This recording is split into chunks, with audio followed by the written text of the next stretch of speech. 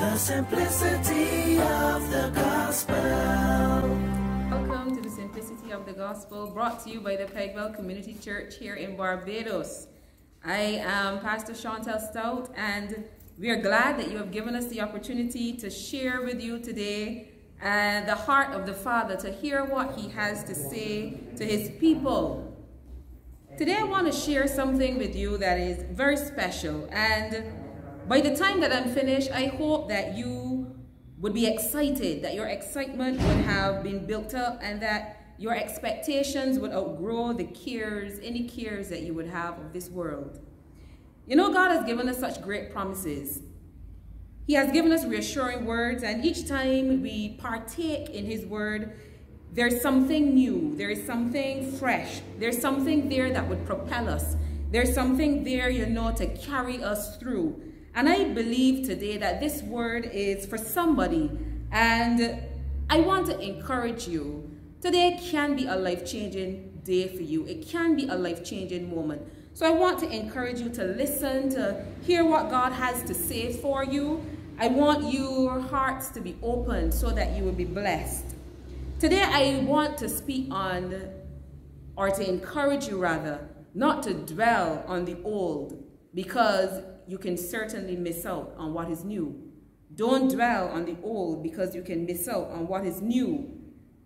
As I focus on old and new, I want to look at a few things that we tend to hold on to, which could cause us to miss out on the new thing that God is about to do.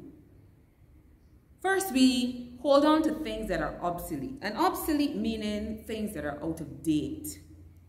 For example, if we consider the light bulb. The light bulb was invented a very long time ago.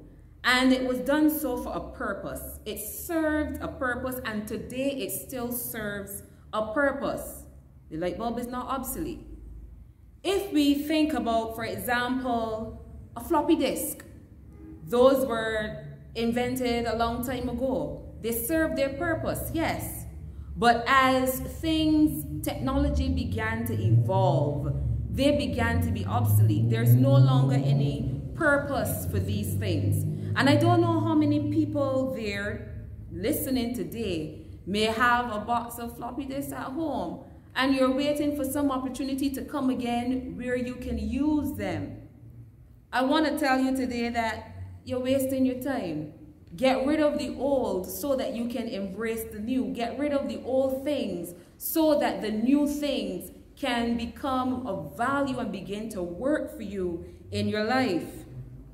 In Hebrews chapter 6, it reveals Jesus as our high priest. And Jesus is seated at the right hand of the Father. Jesus ultimately replaces the old covenant, which comprises of sacrifices of the bulls, of the rams, for the forgiveness of the sins of man. Today, Jesus made a sacrifice for our sins, and He did it once and for all. There was no need to go back every year. There was no need for the high priest to offer the sacrifices of these animals for the people. Jesus' sacrifice was once and for all. The sacrifices under the old covenant, you see, they served their purpose. But through the blood of Jesus, the sins of the world are taken away. John chapter 1 and verse 29. I want you today to understand the power of the blood of Jesus. I want you today to understand the power of the name of Jesus. He, Jesus, came to replace the things of old. He, Jesus, is what is new and what we should embrace today. In Colossians chapter 1 verse 19 and 20, it says, "For God in all His fullness was pleased to live in Christ, and through Him, that is Jesus, God reconciled everything to Himself. He made peace with everything in heaven and on earth by means of Christ's blood on the cross." Philippians chapter 2, reading from verse 9, it says, "Wherefore God has so highly exalted Him and given Him a name which is above every name, that at the name of Jesus every knee should bow, of things in heaven and things in the earth and things under the earth. And every tongue shall confess that Jesus Christ is Lord, to the glory of God the Father." There is power in the name of Jesus. There is power in the blood of Jesus that was sacrificed for us. Jesus' sacrifice is better than the sacrifice of bulls, than that of rams, and that of lambs, pigeons, whatever was used in that time for the sacrifices. His blood gives us victory and causes us to live in victory, causes the very devils to tremble at his name. The blood of Jesus, it saves us from our sins. And I want to encourage somebody today not to get caught up in the ideologies and theories that are out there that try to disprove Jesus as our Savior. I myself can testify to you today that Jesus, he is real, and his sacrifice, it has transformed my life. I want you to have the opportunity and you to take that moment today to accept him as Lord and Savior and see what he will do for you. The life that Jesus gave, it was purposeful and it was necessary for all humanity. When the world wants to throw him out, I want to encourage you to embrace him and to receive him as Lord and Savior today.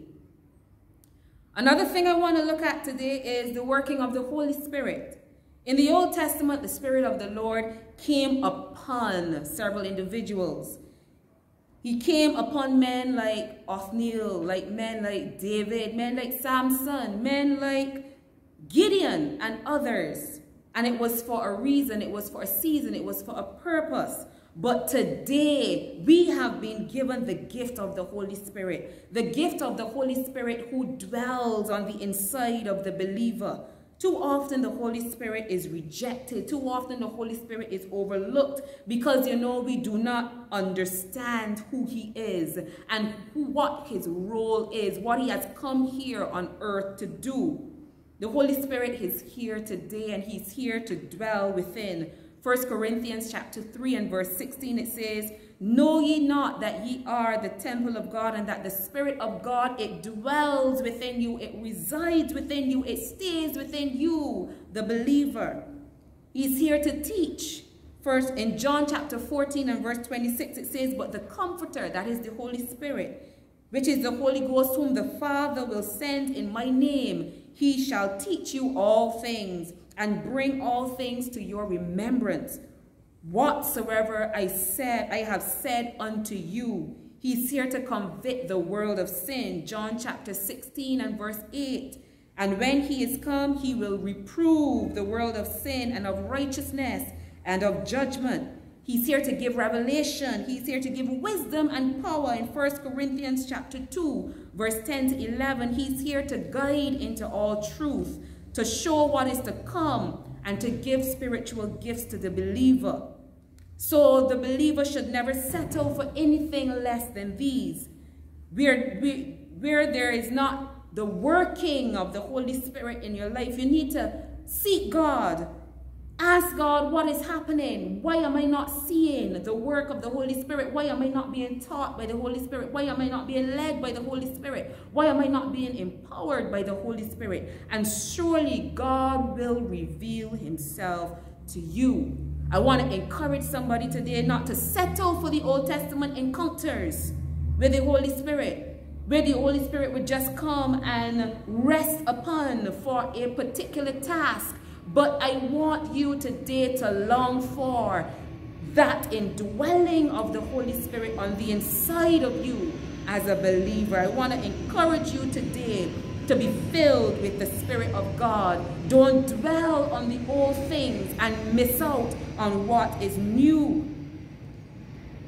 Another thing we tend to hold on to and we miss out on the new things are the attitudes. We tend to hold on to attitudes. In 2 Corinthians chapter 5 and 17, it says, "Therefore, if any man is in Christ, he is a new creature. All things are passed away, and behold, all things are become new." What are these old things? Ephesians chapter 2, verse 1 to 3. It tells us some of these old things. The things where we walk in the flesh, where we look to fulfill the things of the world and the pleasures of the world. Those are the old things. But if any man is in Christ, he is a new creature. Galatians chapter 5 verse 19 to 20. You could have a more in-depth look on the things of the flesh, on the old things, the old attitudes, which we are encouraged to put away. The works of the flesh are manifest as these: adulteries, the fornication, uncleanness, lasciviousness, and the list goes on. I know sometimes it is easy for us to hold on to these things of the flesh. Sometimes it is easy for us to hold on to things like unforgiveness. But I want to encourage somebody today: forget the things of old and embrace the things that are new. What is new in this context? You can go further in Galatians chapter 5 and verse 22. The fruit of the Spirit. What is that? Love, joy, peace, long-suffering, gentleness, goodness, faith, meekness, temperance, against which there is no law. So these are some of the new things that God wants you to embrace today. These are some of the new things that God wants to fill you with and wants to make your life so rich, so full, and so free. Brothers and sisters, do not hold on to the old things and miss out on what is new. We can also miss out on the hand of God at work when we hold on to the old things. We are living in an age, I believe, today where we need to have a renewed mind, where we need to allow God to just be God. In the book of Isaiah chapter 43, verse 18 and 19, it says, "Remember ye not the former things, neither consider the things of old. Behold, I, God, will do a new thing. Now it shall spring forth. Shall you not know it? I will even make a way in the wilderness and rivers in the desert." I want you today to take this scripture and I want you to ponder on it in your heart. I want you to allow this scripture to become alive in you. I want you to long for it. "Behold, I do a new thing. I will make a way in the wilderness and rivers in your desert place." God is saying today, you see the victories that you had in the past. Remember the enemies that I scattered on your behalf.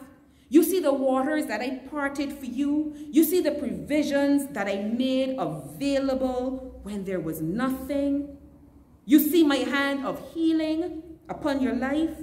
You see the situations that I turned around in your life in your favor.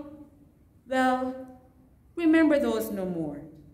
Don't consider them at this point. Not that they were meaningless. Yes, God, I did all these things, and you shall be before me a witness, before the people a witness for all the things that I have done. But don't remember these right now. Don't consider these right now. Don't hold on to these right now. Because I, God, will do a new thing in your life. A new thing, not a refurbished thing. A new thing, not a renovated thing. When it is new, when God says new, it is new. Now it shall spring forth. Shall you not know it? He's asking a question. When are you going to realize, or won't you realize, this new thing that is about to happen? You've been on roller coasters of battles and victories and battles, but God is about to do a new thing. He will even make a way in your wilderness and rivers in your desert. Are you walking through wilderness places today? Are you walking through the desert places today? You've had victories before, but God isn't necessarily saying today, I will work it out the same way that I worked things out before. Behold, I, God, will do a new thing.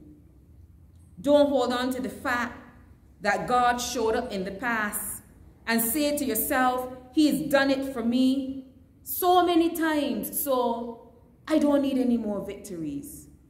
Do you remember that song that is penned and sung by Sinach? When I thought that He has done too much, my God, He did it again.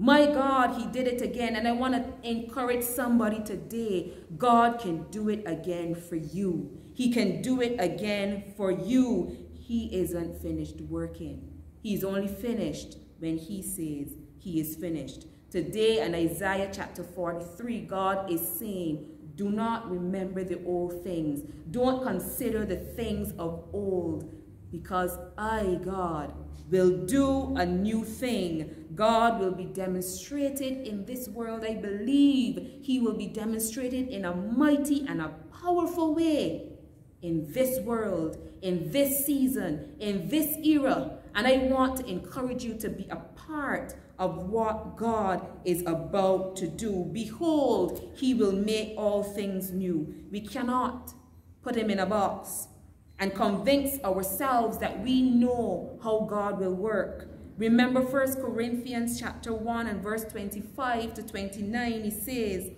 because the foolishness of God is wiser than men, and the weakness of God is stronger than men.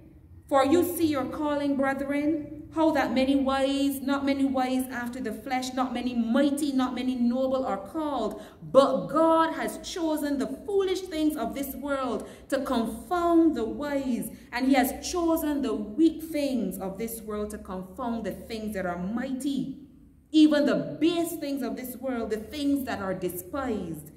God has chosen, yes, these things which are not. And he did this to bring to nothing the things that are, so that no man, absolutely no man, can glory in his presence. Brothers and sisters, I don't want you to dwell on the things of old. If God has said it in his word, we can hold fast to it. If the woman with the issue of blood settled for remaining in her condition, the word of God said that she was out of money. She spent all that she had. Suppose she decided to go and borrow money from somebody and continue to seek after physician so that she could get a cure or help for her disease. If she had settled for that, rather than to take a chance and try Jesus, she would have died in her state. But oh, the healing power of our great Messiah. With just one touch, she was made whole instantly. What about the man at the pool of Bethesda? What was the norm? An angel at a particular season would come down into the pool and stir up the waters. And they that would step in was made whole at that moment. That was the norm. And for 38 years, a man lame, he stayed there in the environs. He stayed there waiting for his chance, waiting for some kind-hearted person to help put him in the pool whenever the angel came. Mind you, he also tried for himself, because he said to Jesus, whenever the angel came and stirred the water, somebody else stepped in before he was able to get in there. Maybe he dragged himself along the ground. Maybe he was doing those things because he wanted his healing. He wanted his healing.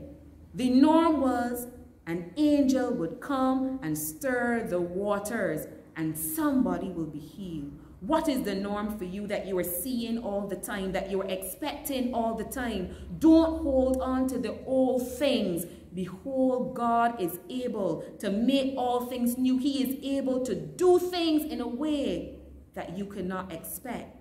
Don't hold on to the things of old and miss out on what is new. Look at the new thing that happened in this case of the man at the pool of Bethesda. The new thing that God did for this man, you could read in the book of John and chapter 5.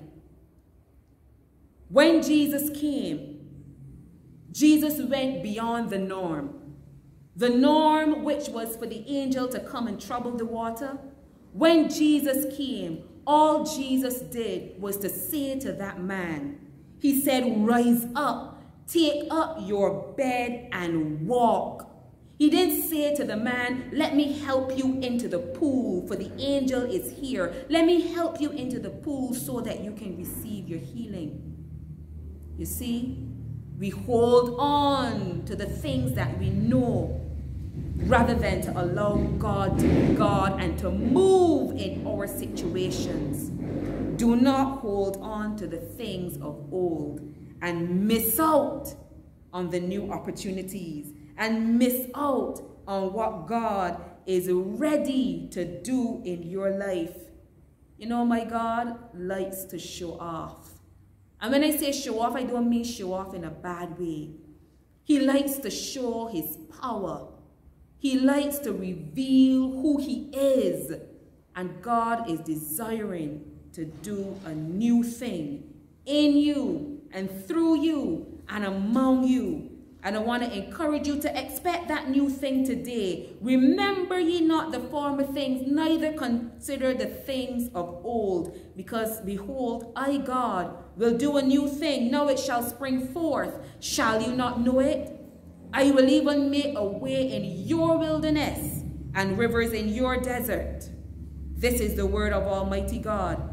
Father, where we have held on to the things of old, where we have hindered the new things, the new move, oh God, in our lives, we ask, oh God, for your forgiveness. Father, today, God, we welcome your Holy Spirit to dwell within our hearts. We put away the negative attitudes from our hearts, and we allow the fruit of the Spirit to take preeminence. We forget our past victories and we anticipate, God, your mighty hand at work in our lives. We testify, God, to your goodness. We testify, oh God, to your greatness. God, in these end times, oh Lord, may we be a part of what you are doing and what you are about to do. Father, where we have rejected your Son, Jesus Christ, we ask your forgiveness. Jesus, we ask you to come into our hearts and to cleanse us. Be Lord of our lives and make us a new creation for your glory in the mighty name of Jesus. Father, we give you thanks and we give you praise. We pray that your hearts have been blessed in the name of Jesus. God bless you. If you do not have a local assembly, feel free to join us for an exhilarating time of worship.